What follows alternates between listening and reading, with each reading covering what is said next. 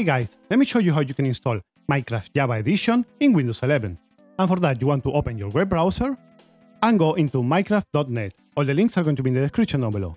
And you want to click right here, Download Launcher for Windows 10 and 11. Now you only have to wait until it's downloaded.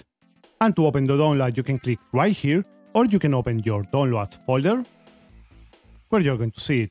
Double click into it. Now you will have to read and accept the Microsoft Software License Terms and click into Install. This is going to download and install all the required files for having Minecraft in your system. Now this is going to download both versions, the Bedrock and Java Edition. Now another option that you can do, especially for you guys that you have Xbox Pass, is to go into the Microsoft Store.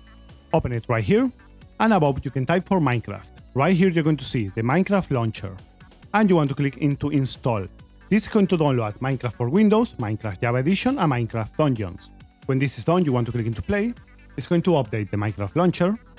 Now when the launcher opens, you're going to need to have a Microsoft login or an old Mojang login. And right here, you're going to have the option to use Minecraft Java Edition, Minecraft for Windows, Minecraft Dungeons, and Minecraft Legends. That is pretty much for this tutorial, guys. Now have fun with Minecraft. Thanks for watching, and like always, see you on the next time. Bye bye.